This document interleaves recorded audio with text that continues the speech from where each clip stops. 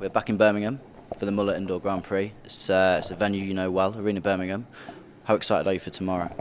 I'm really excited. I've had a bit of a hard time this season. I came in really fit and ready to jump high, and I've gone through a bit of a down time with some illnesses and flu and all that. I am finally getting better, so I'm excited to be here. I love running on this runway. I think it's a perfect runway for me, and just excited to be back in Birmingham.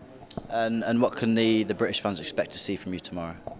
I think I would like a Birmingham record. I think the highest I've ever jumped in Birmingham is 480, so I would like to break that.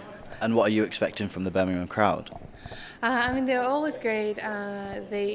It's important for us, and I think especially in the pole vault that it takes such a long time to see the different reactions of the fans when you jump 450 and when you jump 480 or 490, and that's very important for us, and it definitely lifts our spirit and motivates us in a very different way than just being somewhere where you get cheered on for just running down the runway.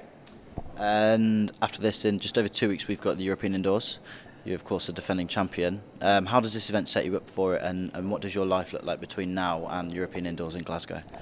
So from here, we will go directly to Düsseldorf for the final of the Indoor World Tour. From there, we'll go back to Athens, do our final stage of preparation. I actually love training there, even though we kind of split our time between Athens and the US. Athens is my favorite place to train. It feels like home, and I love the stadium there. I love training at the Olympic Stadium there. So I'm excited. I think it always sets me up perfect for championships being there. I think tomorrow will be important. I've been jumping really good, and I'm finally feeling better physically too.